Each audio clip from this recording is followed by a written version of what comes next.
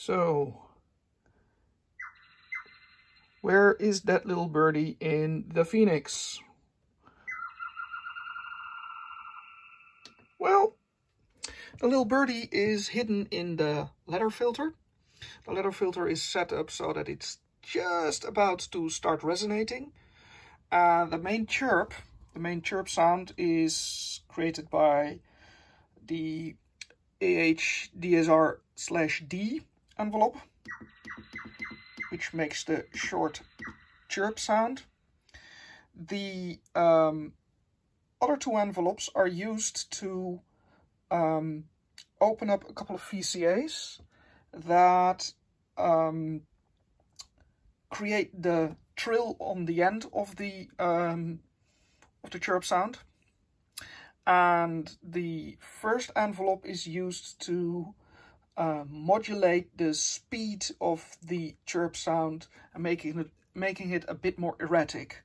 The erratic signal is coming from the wobbler, and the modulation of the trill is coming from the triple LFO. So the wobbler is modulating via a VCA the triple LFO. And the triple LFO in its place is, after it gets attenuated, is modulating LFO2, and LFO2 is the main trill on the end of the chirp sound. So then we have LFO1. LFO1 is, after it's attenuated, used on the cutoff frequency of the ladder filter to give a little bit of a wobble on the main pitch height of the trill, well, of the chirp sound actually. So then the last thing is the sequencer.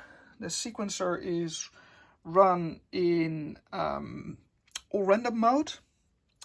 Actually, yeah, all random mode or shuffled, any of those will work.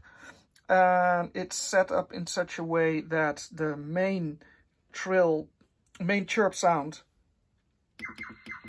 is triggered via the gate out, and two of the other gates go towards the two envelopes. And well, that's all the signals that get, well, triggered at random. So then it sounds like this. The shimmer is actually enabled just to give it a bit more room and a bit more, well, what can I say? Just a bit more depth to the sound.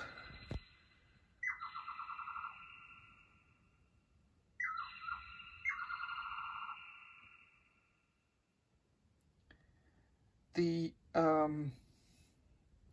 one important thing is to be careful with the strength of the signals, because the ladder filter, as you can see, the modulation is set quite low, and all the incoming signals are attenuated quite close to being absolutely nothing, because otherwise the pitch variations are way too much and it doesn't sound natural anymore.